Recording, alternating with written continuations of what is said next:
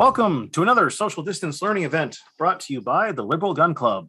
Tonight, Scott will be showing us, well, a bunch of different things, mostly related to the civilian marksmanship program. On the bench right there is an M1 Garand or Garand, or however you pronounce that. He'll probably tell us the right way. This is currently being streamed out of Zoom to Twitch, Twitter, and Facebook. We can't stream to YouTube because YouTube doesn't like it when you handle live firearms during a live stream. This will be put up on YouTube later, probably after one of our other members decides to edit it and make it look all nice and pretty. So everyone knows, all participants but the moderators and presenter have their video shut off and are muted. If there are questions, please put them in the Discord Q&A channel or inside the Zoom chat. We have several people watching for questions at the various locations, but the easiest way to get your questions answered is to become a member, sign into Zoom, and ask your questions here live in chat. Being a member is inexpensive, $10 a year for the least expensive option, and brings other benefits with it, one of which is membership in a club affiliated with the Civilian Marksmanship Program, which, again, we'll be discussing in a second. We have a Discord. Discord link is in there already, but it's not the one I normally use, so I'm going to throw the one I put in there. And feel free to join us there for a conversation after the Zoom session. And now to Scott. Take it away. Hey, good evening, good afternoon, wherever you are. Where I'm at, it's still afternoon. This is one of these topics that that was by request. I'm always asking, if there's something that people want to talk about, learn about, take apart, hit with hammers, to reach out and let us know. And there was a lot of curiosity about the CMP, and so we decided to kind of go over it, what it is, and how to get yourself an M1 Garand. And as Kyle mentioned, it's M1 Garand is the common way we, the U.S. troops and people refer to the rifle, but John Garand pronounced his last name Garand, but there's only a few people refer to the gun as an M1 Garand. So you can say Garand or Garand, you're correct either way. So the CMP is the Civilian Marksmanship Program, and it's a outfit that's, I believe it's financed by the U.S. government, but it's not run by the U.S. government anymore. I think it used to be, but it's been spun off now. And it's really to encourage people to participate in marksmanship activities and shooting. And they run competitions year round in primarily rifle shooting. They have some pretty neat ranges. One in, I think, Ohio and one in Florida. I don't know. I've never been there, never shot any of their competitions. But so what they do is they used to sell a lot more U.S. surplus rifles to the general public.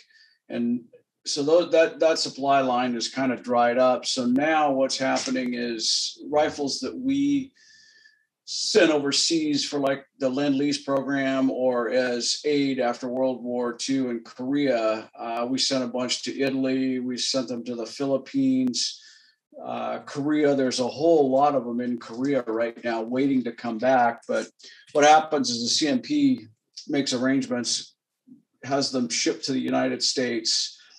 They bring them in-house and they have their armorers and gunsmiths completely refurbish them. They take them apart, they replace broken or worn parts, they inspect them and then reassemble them into working rifles. And then they grade them from rack grade all the way up to, they have up to like sniper rifles. They kind of cull the best of the best. If they're special rifles for whatever reason, special designations, they'll pull them out and they're available, but they do it through a lottery system, and sometimes they auction them off. That would be for some really unusual model like the sniper model or something like that. And they're going to run you a pretty penny. But the nice thing is that they're reasonably affordable for a Garand. Right now, if you're going to try to find an M1 Garand at, say, a gun show, you're looking at $900, $1,000, $1,200 for a lot of the guns aren't really in very good shape. And a lot of them, you don't know what the pedigree of them are. The nice thing about the civilian marksmanship program, I haven't looked at the prices recently, but they used to be around $600 on up for rifles. And that's half the price, and you're getting it from an organization that has been through the gun from top to bottom and refurbished it. And if you have any problems with it, they'll make it right. So the CMP is worth the hoops you have to jump through to get an M1 Garand. It really is. And I always tell people, before you buy one, go check the CMP and grab one. And right now, I checked their website today, and they don't have a lot of inventory. I don't think they have any Garand inventory available except the super expensive ones. But that doesn't mean they don't have any guns. What happens is they get so many orders that they get backlogged, and they'll shut down the supply. They'll get caught up on orders, and then they'll post more guns available, and you can start ordering again. And it's usually, probably 3 to 6 weeks before they send them out to you after you've requested one.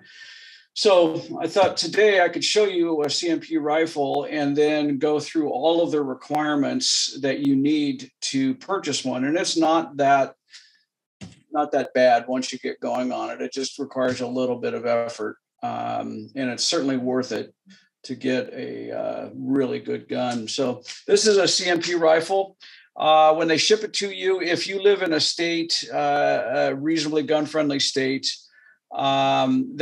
they can ship them to your door. But some states like Oregon, every gun has to go through a transfer process. So they would send it to an FFL here, and you'd fill out the 4473. In some states, you don't have to do that because it's like a CNR gun, and they can send it just directly to your house. So you're going to want to check your state laws. They'll know the law before they send you the gun. So they're not just going to send it to your door if you live in California. They're very familiar with the various state laws. But it comes in a really nice hard shell case. Shipping is free. They don't charge you additional shipping costs. And it comes in a big hard shell case packed with foam. And then that's all inside a cardboard box. So you open it up and you get the gun. I believe you get one clip, one end block clip that if you're not familiar with Garands, that's how you load them. It's a steel clip that holds 8 rounds. And you push them down into the magazine from the top. So I believe it comes with one of those.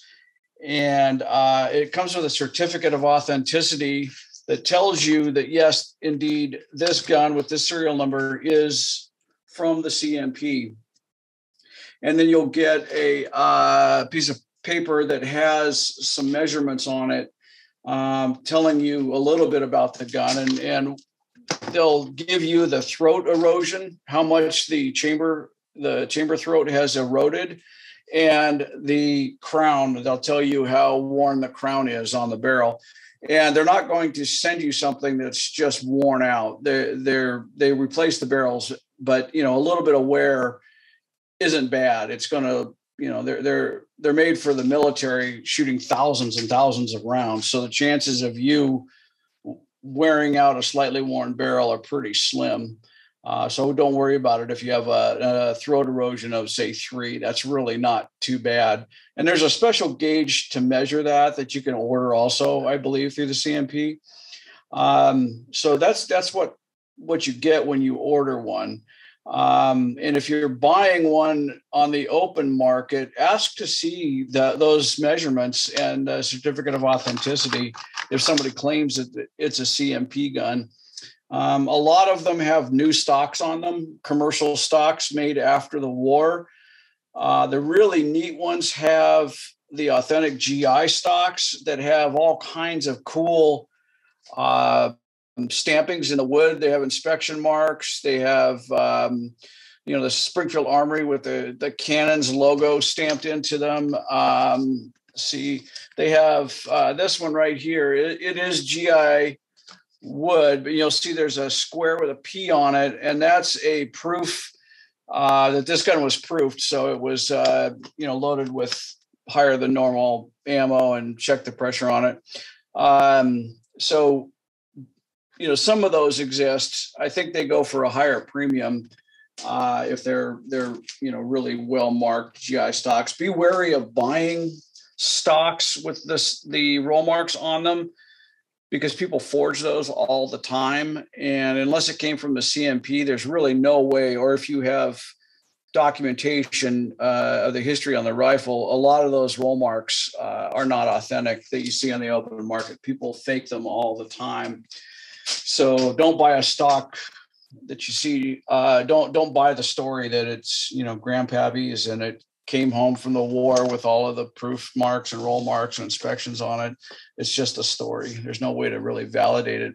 Some of these guys go over these things with jewelers, loops and things like that. And there are ways to tell the authenticity of them, but you really have to know your stuff to be able to do that. So anyway, that's what you get with an M1 Garand. The way you do it is you go out to the CMP website and you can just search for Civilian Marksmanship Program or CMP. It's not hard to find. And I'm going to kind of walk through the requirements that you need to satisfy to get one. So you're going to need proof of U.S. citizenship. So you're going to need any official government document, military ID. It needs to show that you're born in the United States or some sort of citizenship. Like a driver's license is a government issued ID, a passport, obviously. But make sure it has your birthday on it and something stating that you're a U.S. citizen. I think I don't see any requirements. I checked today that there's no requirements for like the real ID yet. So you may want to keep that in mind. Proof of age needs to be there, but that can go with your government ID. You need membership in a CMP affiliated organization. And the Liberal Gun Club just happens to be affiliated with the CMP, and your membership in the Liberal Gun Club satisfies that requirement. So you would just download a copy of your membership from the LGC's website and send that along with the rest of your documentation. So if you've paid your $10, you've already satisfied one of the requirements. There are other clubs. There's a long list of them on their website, things like the Gun Owners of America and Garand Owners Association, which isn't a bad organization to join anyway if you have a Garand. There's a lot of really good information out there. And let's see, membership in any of these organizations. Let's see. Okay, it's just all a list of affiliates. Okay. So you need to also have proof of that you're involved in some sort of marksmanship activity. And the list of documents to satisfy that requirement is current or past military service, current or a past law enforcement service, a CMP or NRA classification card. So if you shot in a CMP competition or an NRA competition and you got classified, which is just, it's sort of like a ranking system. But if you have that, that will satisfy that.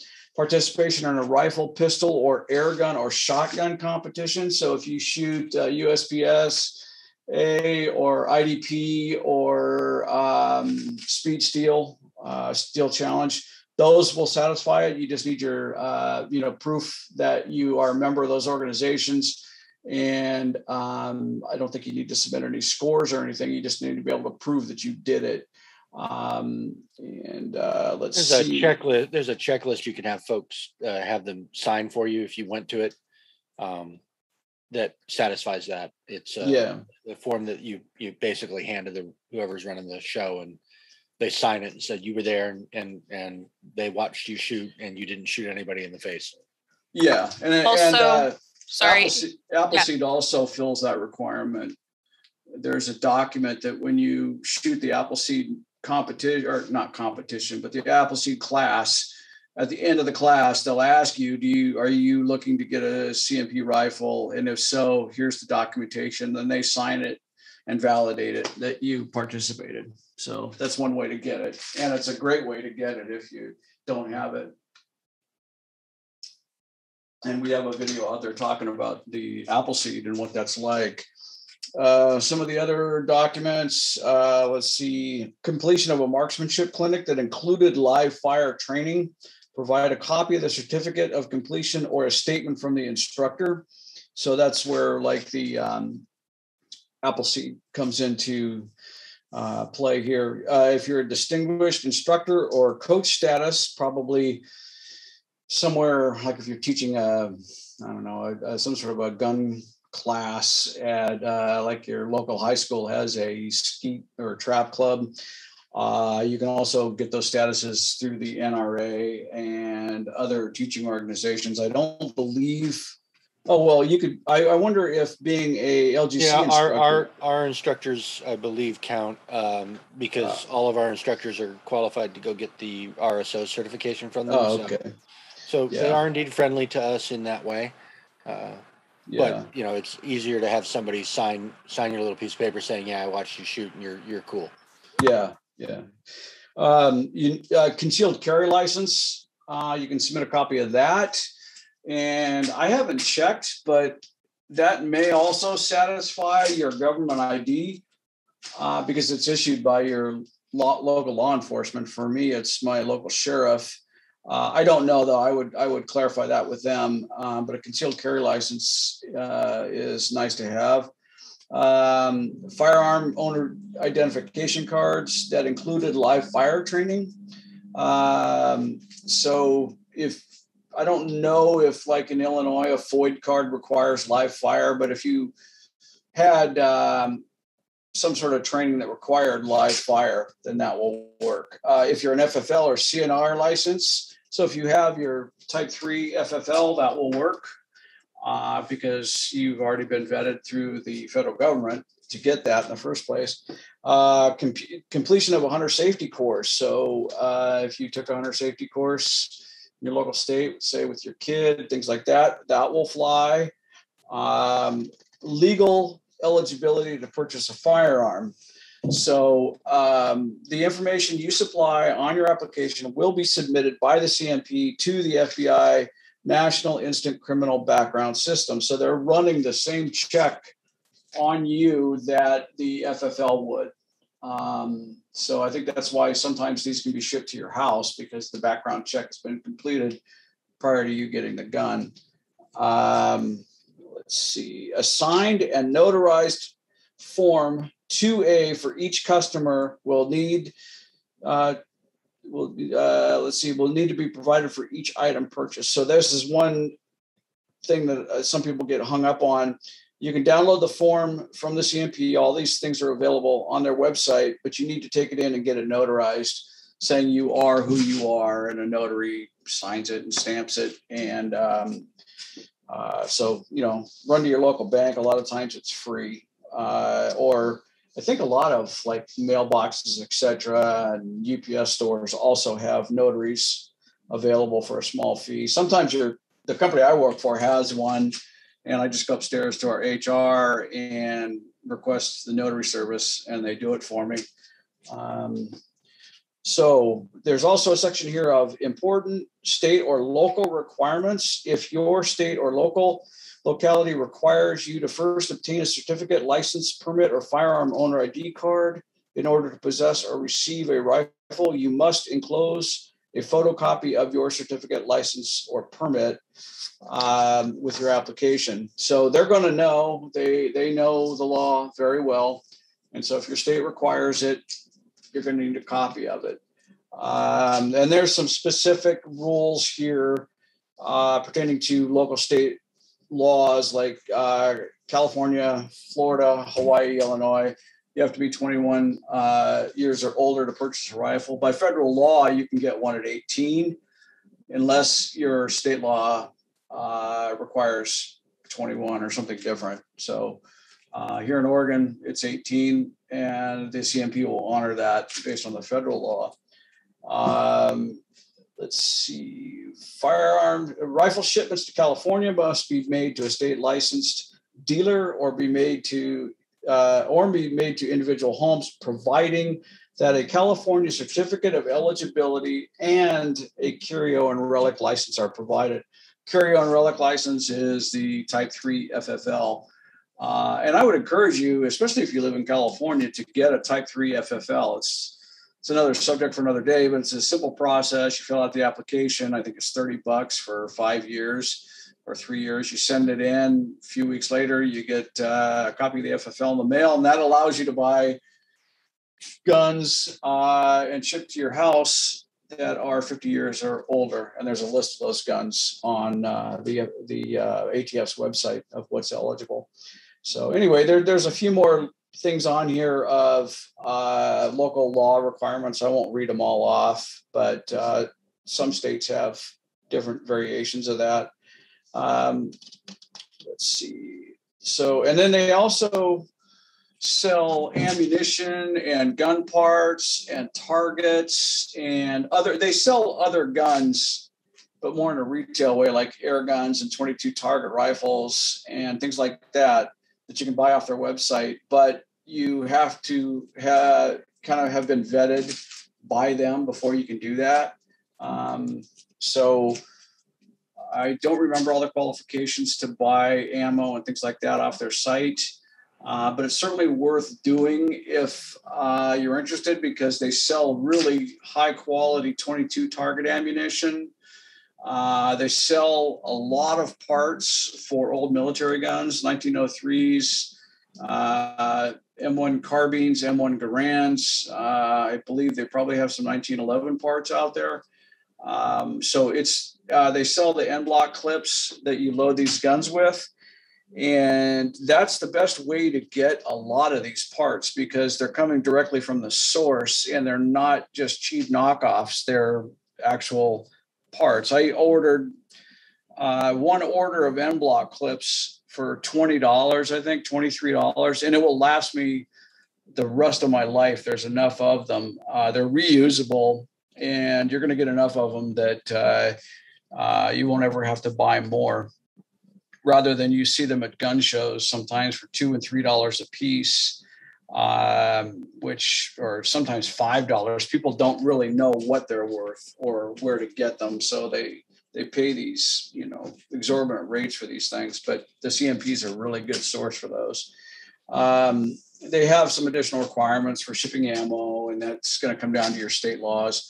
But when you get all this documentation together, you will fill out a form, and there's two ways to do it. You can download the form, a paper copy of it, and fill it out by hand, or you can fill it out online and print it out, however you want to do it. I don't think every field on the form is able to be filled out online. I think there are a few that you have to fill in by hand. Of course, you're going to have to sign it. So you get all your documentation together, you fill out that form, you get your notarization done, and then you submit that to the CMP. You put it all in an envelope and send it off. What some people do is they put a Post-it note on there saying, "Hey, I would really like to get a World War II era gun," and the CMP doesn't have to honor that. They may not, but I've heard of a lot of people having success with that. You have a higher likelihood of getting a World War II gun just because more were produced for World War II.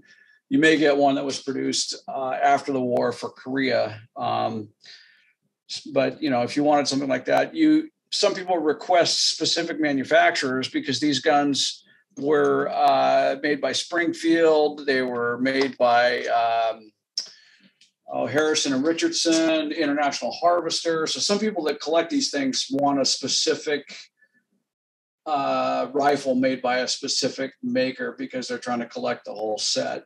So they may or may not honor that, but it's worth a try if you have a really strong desire to get, a particular type of rifle. It doesn't hurt to write it on a Post-it note and stick it to your application. Some people request GI wood, and they'll say, hey, I don't care how beat up the stock is. I want a real GI stock. So, it doesn't hurt to list those things. Nobody's going to guarantee the success of it, but I have heard people having good luck with that. And then once you send that in, they're going to cash your check, and it's usually shipped within 2 weeks of when your check is cashed or your credit card is charged. And they'll just ship it right out, and it comes to your door. So I highly recommend, if you want an M1 Garand, to pick one up. They used to sell, back in the old days, M1 carbines as well. And that was pretty neat. Those were really neat guns, but those dried up pretty fast. They do have some 1911s available, but they do that on a lottery system. So they'll announce, I think in the spring, maybe it's summer, they'll say, hey, we have 2,000 1911s, and they're USGI 1911s. They're guns that served. And now that they don't use them anymore, there's likely to be a lot of them. And they refurbish them. And I've seen a couple of them. I think, Kyle, don't you own one? Yep, that's correct. It's we have several LGC members that have gone out to the CMP and tried to get us a 1911. And a few of us have received one. I know that we've seen in Ithaca from one of our members who I can see just commented in chat. We also have another one out in California that received a Remington Rand, and the one that I received was a 1944 Remington Rand that still shoots probably better than me. Yeah, and the cool thing about them, when they first announced that they were going to do this, there were a lot of people speculating that these things were just going to be beaten to death and, destroyed and horrible finishes.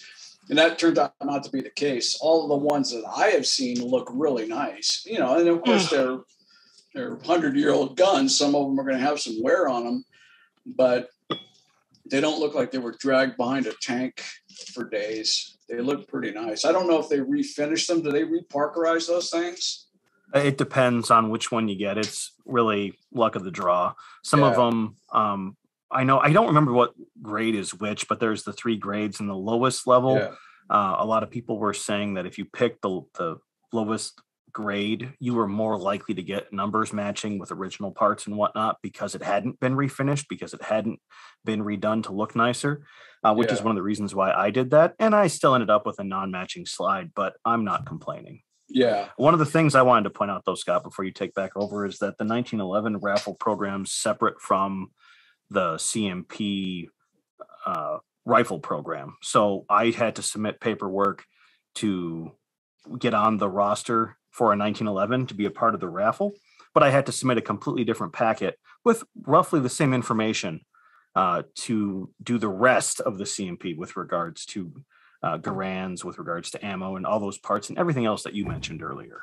Yeah, certainly worth the effort if you really want to own a GI U.S. property 1911. I recommend you do it that way because you know what you're getting. You're getting a gun that's been most of the guns you're going to get anyway have been re-arsenaled at some point in their career. And so now you're getting one from a source that they know what they're doing. And building a 1911 isn't like an AR-15 where you just get Lego parts and put them together.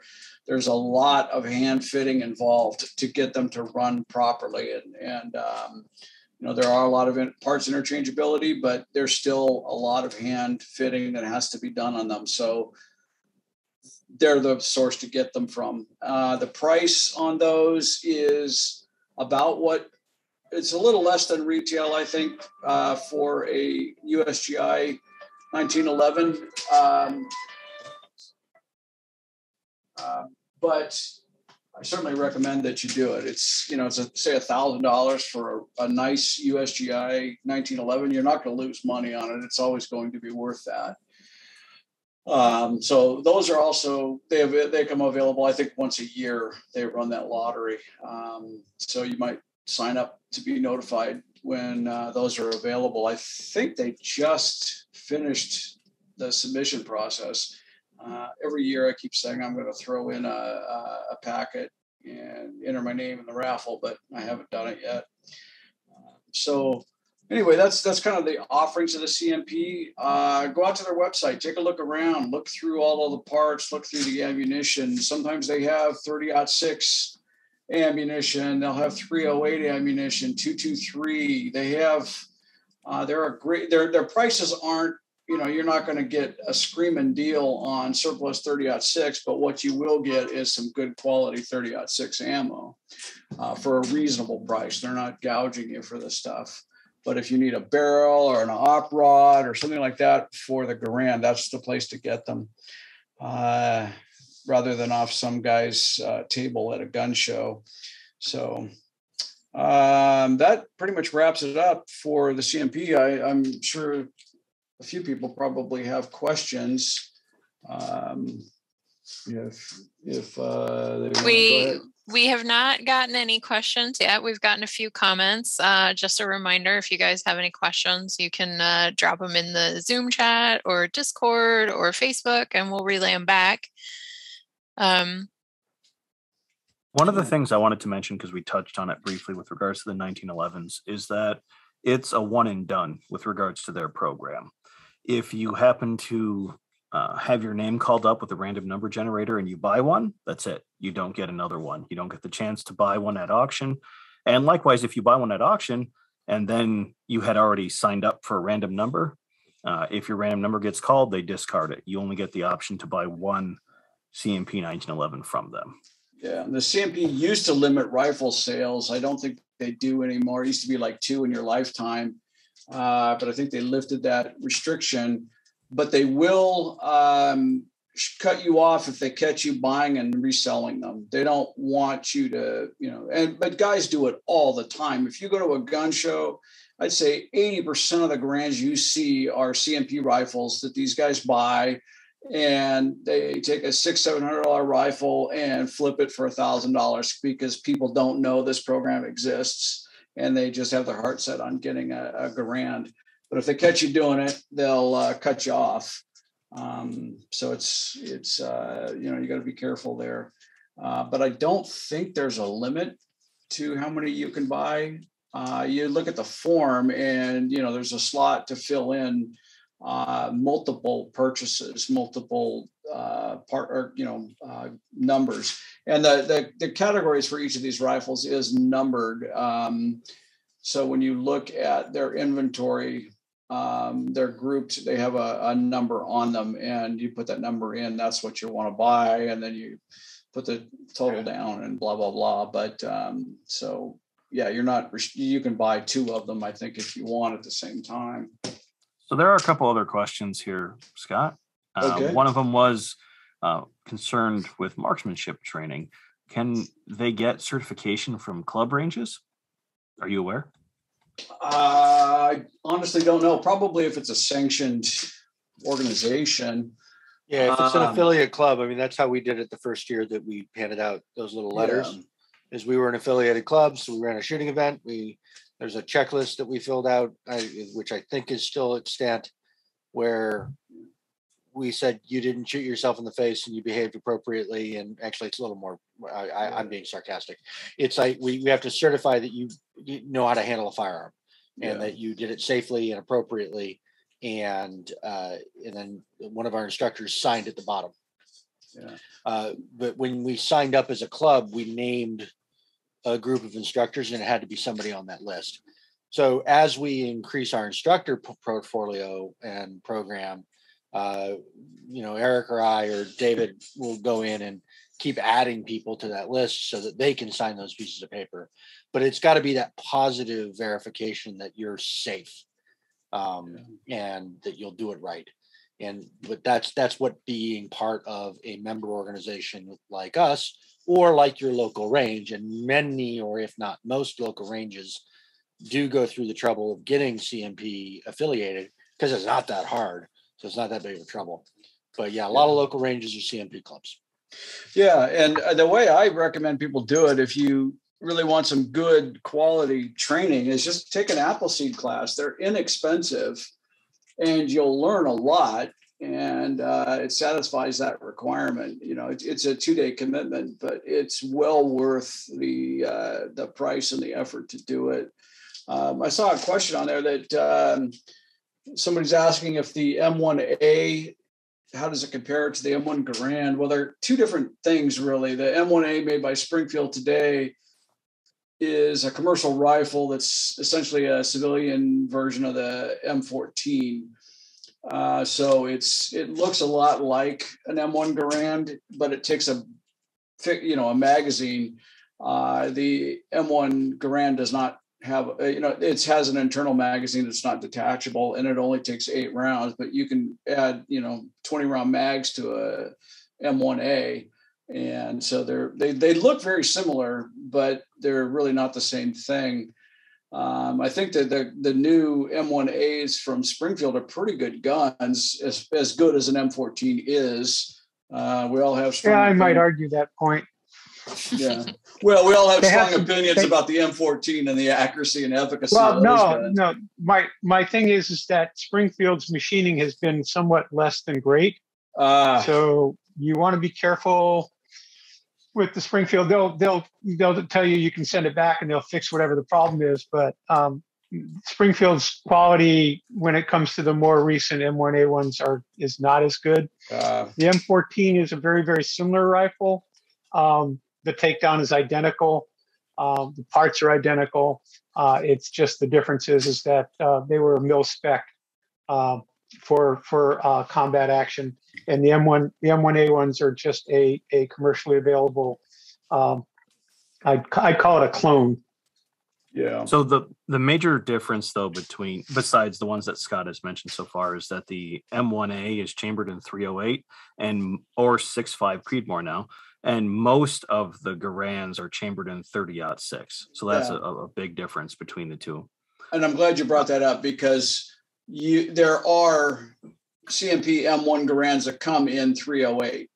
And they take a slightly different M-block clip or it's slightly different to be able to load them. They take the M-block clip, but the 308's a shorter round. So, I don't know if you can specify. I don't recall, because when I did it, you didn't have the choice, I don't remember there being any 308 rifles at that time. But so just be aware. I mean, neither one's not better than the other in my book. I mean, it's natively was built to shoot the 30-06, but if it was rebarreled and made to shoot 308. That's great, because there's more and more 308 surplus ammo now than there is 30-06. That stuff's drying up a little bit. And 308's a great round, and it's ballistically fairly similar. So I wouldn't be too discouraged if you got a 308 instead of a 30-06. But yeah, just be mindful that that's a possibility. Getting away from the M1A and the Garand comparisons, someone asked if there was anyone available in New Mexico. And other than Appleseed, we do have instructors across the country.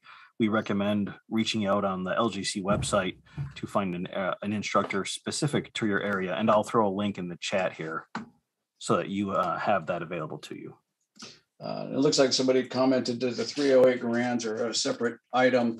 Yeah, I wasn't sure how they handled that, but certainly, if it's an option available to you, I don't see anything wrong with getting a 308 versus a 30-06. I like the 30-06 because that's the way John Garand specified them, and I like surplus rifles kind of in their original configuration. So, it's up to you though. Some people don't mind modifying these things but if you do, please don't tell me about it. I don't want to know. I don't want to, yes, you can mount scopes and all kinds of things to these, but if you're going to do that, don't tell me. It makes me cry. Buy a M1A and do it to that. Those guns are better equipped to do that. I'm going to interrupt you for a second there, Scott, because someone asked if the LGC provides individual membership cards.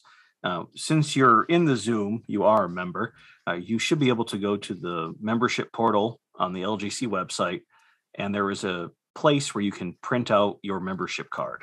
Yeah, just go to your account. To clarify, the portal is membership.theliberalgunclub.com. Yes, Ed put it in the chat for those of you. Now you can click it. Yeah, but they don't mail out a card. We don't mail out cards anymore. I got prohibitively expensive and a little silly because there's thousands of you people, and we're all volunteers. That said, that's the reason that all the cards have an expiration date of October, regardless of whether or not you just joined. Is the CMP wanted us to have expiration dates on the cards. So everybody's card expires in October, even if you just joined in September, but we roll those dates forward, and your actual sign-in date is your expiration date. So that's a question we get an awful lot, but the reason it's there is for this express purpose. Yep. Yeah, and you can just, I think it's a PDF file. You can just download and print it out, and it has the front and back images of what would be your membership card, and that will suffice. Let's see. Does anyone else have any additional questions while we're wrapping up things here? Because I don't believe we have any additional ones. I strongly encourage you to do it when there's rifles available. If you have any desire to own a M1 Garand, that's to me the way to get them. I cringe when people go to a gun show and buy one off a table. They're paying double for what they could have done themselves with a little bit of paperwork and a little bit of effort. Save the $600 and buy ammo and a sling and have fun. Oh, and bayonets are readily available for these things too. The original World War II bayonets are getting expensive, but the Korean War era bayonets are pretty available, and they work just fine. Okay, well, I don't see any additional questions. So I know you had a preview for the next session, which is not next Tuesday, but I believe the Tuesday after that, because I know you had it on the bench earlier. So we tend to hop around. I kind of got harassed a little bit by always just talking about old guns because I love them. I have quite a few of old collectible and not so collectible guns. So we're trying to mix in modern guns as well. And I just picked this up and thought, why not talk about these? This is a Scorpion EV Evo 3. And this is the pistol configuration, but they make them in a carbine configuration as well. The only difference is, of course, the barrel length. And then this one has been SBR'd, so the stock is legal on this. But anyway, we'll talk about kind of all of that stuff if you're interested in the CZ Scorpion. And I'll talk about some of the upgrades that you'll want to consider if you are interested in one of these, and kind of how to take it apart and how to do those upgrades. So next time will be the CZ Scorpions. One last question kind of popped up. The cost generally for a rack for lesser grade M1 Garand. It's gone up a lot in the last few years. They used to be around 600, but I think they're now around $700 for a rack grade. And a rack grade isn't going to be a pristine example, but some of them are pretty darn nice. And it's kind of hard to tell between service grade and rack grade on some of those rifles. So you're not going to go wrong with a service grade. It might have a little bit less desirable stock on it, or the parkerization might not be all that great, but it will be a really good serviceable rifle for $700. So most of them are sold out at the moment. If you're looking at an expert, well, I'm looking at the site right now. Looking at an expert grade M1 Garand, it's $1,000. There are some other ones that are more specialized, like a partially refinished one for $750. If I'm reading it, partially refurbished, sorry. So you'll want to grab that link and check it regularly. to see if they have something that's within your price range and that's something that you'd like.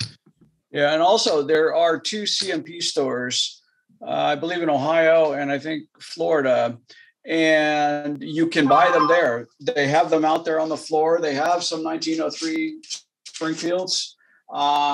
They have all kinds of stuff in there. You're going to have to go through the same hoops. So if you're going to be in Ohio and you want to visit the CMP store, bring all your documentation with you, and you could buy one right there off the floor and bring it home with you. So that's another option available to you. And if you go out to the CMP, there's some forums out there. There's one forum that people visit that store regularly, and they'll tell you what's in stock on any given day. They'll tell you, oh, I saw 15 M1s, on the rack, and I saw 303 Springfields. So, it's another thing to consider if you live in the area where those places exist.